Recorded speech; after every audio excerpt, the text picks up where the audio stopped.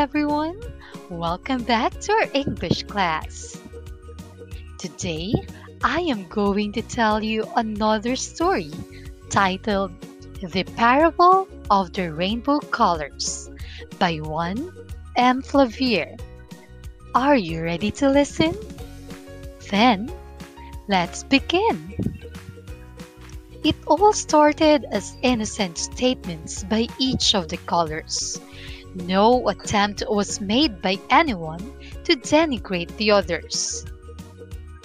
But as time went on, the colors' declaration became stronger and haughty, with an overtone which tended to put down the other colors. Their claim became very explicit as to who was the best color.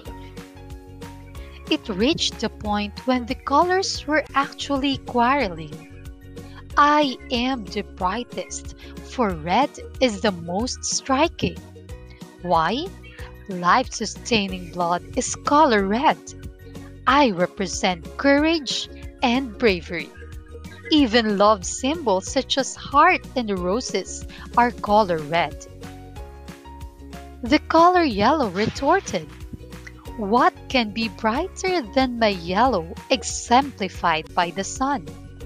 I am the color of gaiety and of warmth. Without me, only the eye-glaring ones remain." What outlandish claims!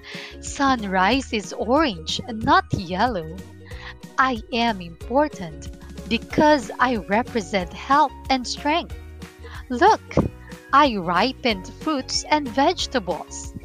They are predominantly orange.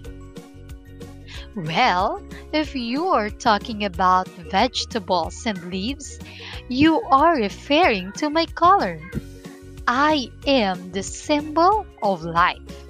All that thrives in the fields and forests is the greenery I provide.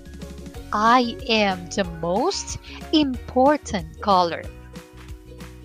The color blue could not help it anymore, so it shouted, "What can be more expansive than sky and the seas?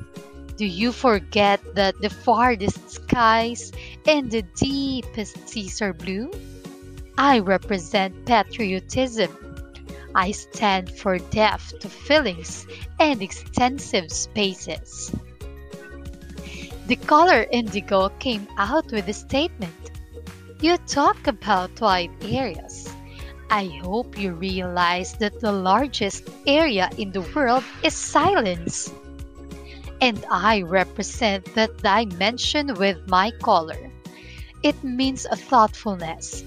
It is prayer expressed in the deepest of feelings." Aha! You forget the pomp of royalty and power is violet. I am wisdom and authority. What can be more overwhelming?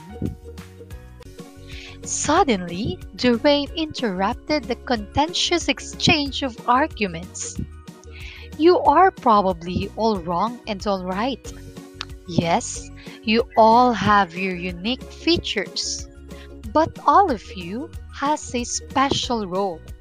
And more importantly, you need each other to give the mixed colors beauty. From now on, you will not be seen separately. When it rains, a strip of colors will appear in the sky. You will appear together.